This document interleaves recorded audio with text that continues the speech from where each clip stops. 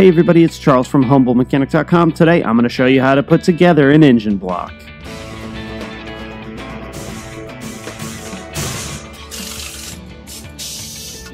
Today we are going to be going through the process of reassembly on an engine block. This of course is a VR6 engine block from my 98 GTI. Now before you can do any kind of reassembly, of course we have to do our disassembly. In addition to disassembly, we will want to make sure we've taken all of our preliminary measurements to make sure that there's no damage to things like the cylinder bore, crank journals, or the pistons. We're also going to do a visual inspection to make sure we don't see any damage. This block did go to the machine shop for some work. It was hot tanked, which means it was cleaned. The deck was resurfaced, and the cylinders were honed. If engine damage was found, you may have to have the cylinders bored to accept a bigger piston, more surface of the deck taken off, and perhaps the crank line board. This was in pretty good shape, so we didn't have to do any of that. Once we've taken care of all that, it's time to start with the crankshaft. We're going to start by putting new bearings in the block and in the main caps. Be sure to clean the backside surface of the bearing as well as where the bearing rests in the block and on the caps. We're going to also want to make sure that we clean the bearing caps and any mating surface as well. When installing these particular bearings for the crankshaft, the bearings that sit in the engine block have an oil groove in them. The ones that go to the caps do not. If required by the repair manual, we're going to replace any bolts that we need to. These main bolts are torqued to yield, which means when the bolt is properly torqued, it stretches a little bit longer than it is when it comes new. Those kind of bolts are almost always automatic replacements. Before installing the crankshaft, we do want to make sure we make all of our measurements to check our oil clearances. The crankshaft actually rides on a small, thin layer of engine oil and not directly on the bearing. We want to make sure that our oil clearance is correct before going any further. It's also not a bad idea while you have the crankshaft out of the engine to go ahead and measure the journals for the connecting rods. It's not mandatory, but it does make it a little bit easier. Next step is going to be to clean. Using acetone or lacquer thinner is a great way to remove any dirt, any debris from the crankshaft journals and the bearing surfaces. And while not a must, it's a good idea to remove any plastic gauge if you used that. You'll find throughout this process that cleaning is actually the thing that takes the longest. Next, we're going to lube the bearings and the journals. Some people prefer to use regular engine oil. For this one, we're using Red Line Engine Assembly Lube. It holds a little bit better and lasts a little bit longer. In addition to lubricating on initial startup, these kind of projects are to prevent rust. And since I'm not 100% sure of exactly when that first key fire is going to be, I wanted to use something a little thicker than engine oil. Next, it's time to install the crankshaft. Depending on the engine, this may be a part you want to get a second set of hands for. Slowly lower the crankshaft down into the engine. Be careful not to just drop it. You don't want to cause any damage to the crankshaft or the bearings. Next, we're going to install the thrust washer on this engine. This limits the back and forth movement of the crankshaft.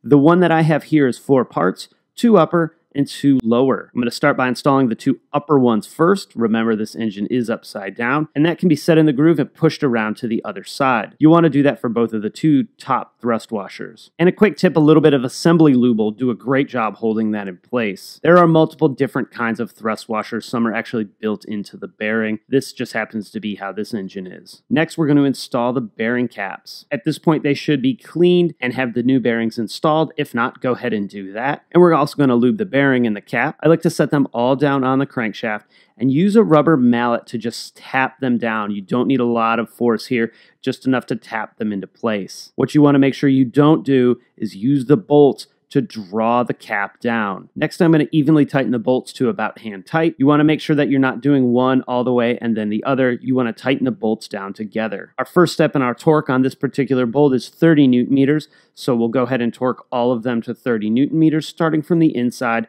and working our way out. Next, we're going to do 180 degrees. That's the stretch part that I talked about earlier.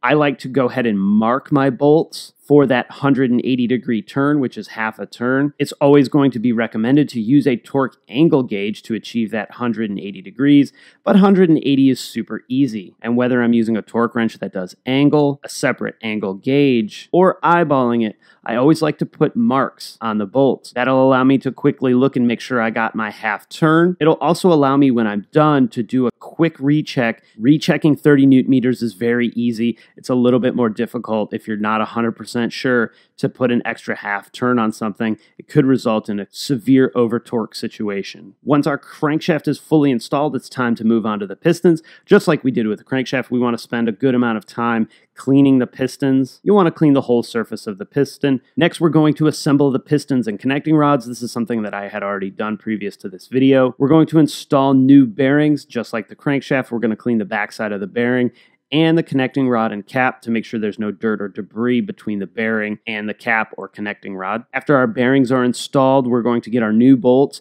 and torque the caps down. This torque is going to be 30 Newton meters with no stretch. And this is what we're going to use to measure the oil clearances just like we did on the crankshaft. This is not nearly as important on a stock, rebuild, or refresh engine as it would be if we were doing a highly modified car, but it's always a good idea to do. This is our last chance to catch any potential issues going down the road, and perhaps one of the parts we're replacing, one of the new parts, is not in perfect condition. It's just that little extra peace of mind. We'll take the measurement of the crankshaft journals with an outside micrometer, and we'll use our bore gauge again to measure the bore of the connecting rod. The difference between those two is our oil clearance. Next, we're going to move on to our piston rings and measure the ring end gap. This is a tool that makes sure that the piston ring is set properly in the cylinder. If it's not set properly in the cylinder, you'll actually get too big of a reading and can cause problems. The easiest way to install the ring is to put it in and rotate it so it's in the cylinder, and then just push it down on the tool. You can also use a piston to be sure that the ring is square inside the cylinder. And we're going to use a feeler gauge to measure that end gap. If the gap is too small, we'll use a ring filer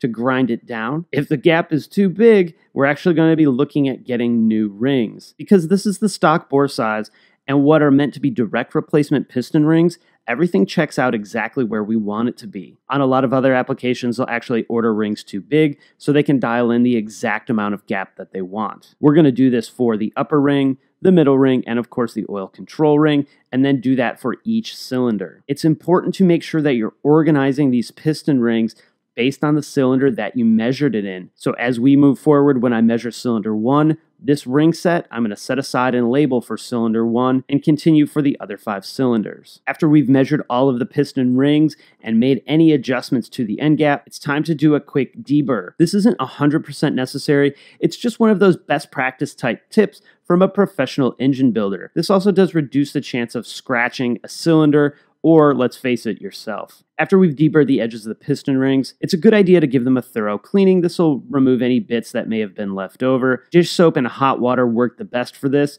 but you do want to make sure that after they're clean, you do a very thorough and immediate job of drying them. These steel rings will rust incredibly fast. And as you clean and dry them, make sure you put them back in the order that they were and stay organized. Next, we're going to put the rings on the pistons. There's 2 main ways to do this. 1, using piston ring pliers. These can work pretty good, and some of the cheaper piston ring pliers work just okay at best.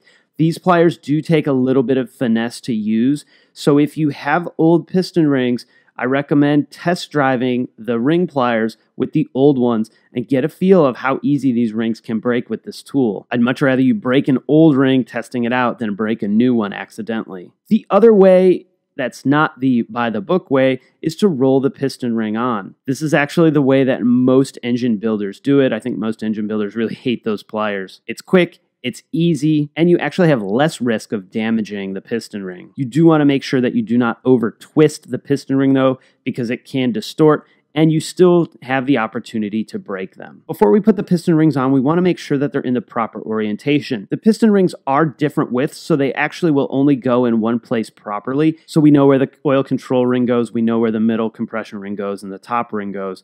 We want to make sure that we're looking at the piston rings though. Most of them are labeled with the word up or top, indicating that they face up. After we've put all 3 rings on the piston, go ahead and put a little bit of oil on it and let it work its way down while you do the other ones. With our pistons ready to go, it's time to go back to the engine block and work on the cylinder bore.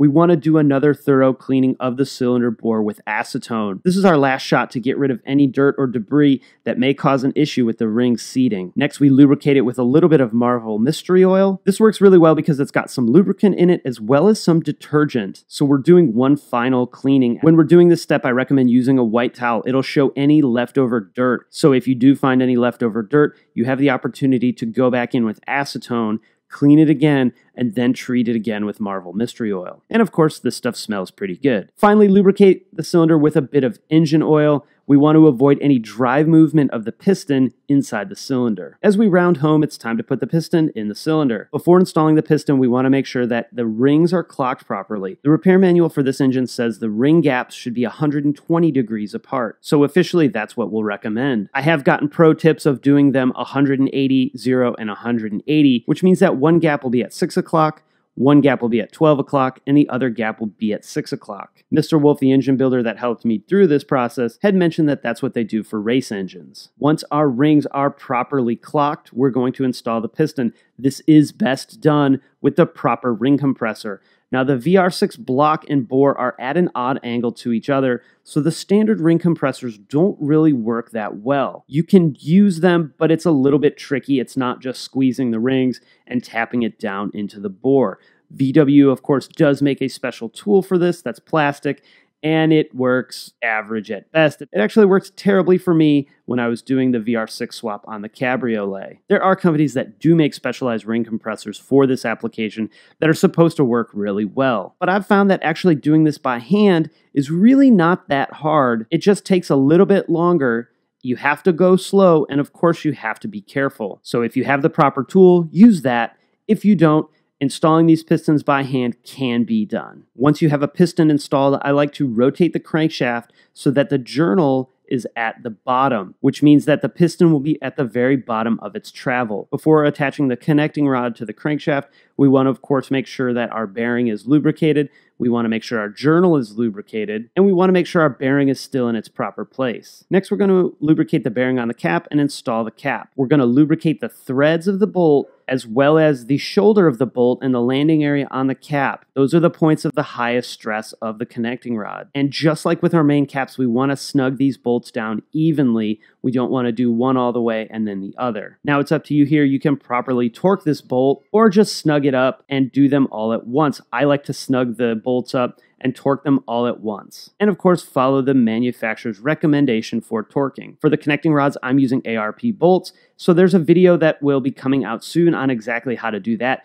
Be sure to check the description for the link to that video. I'll also try and link it up in the top right corner. After all of your connecting rods are properly torqued, it's time for a visual inspection. Go through, look at all your marks, make sure everything is torqued down properly.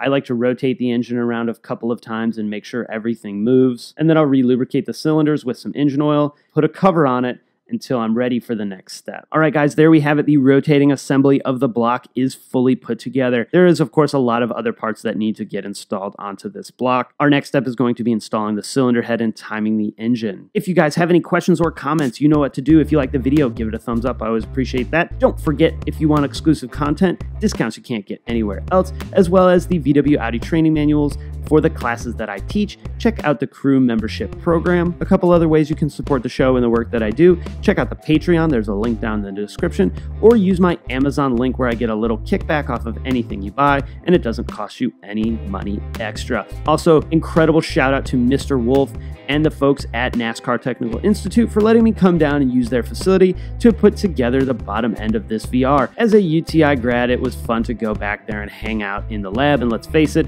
that engine lab is way nicer than mine. Be on the lookout for more VR6 engine and White Wookiee videos coming soon. Guys, thanks so much for watching. I love you, and I'll see you next time.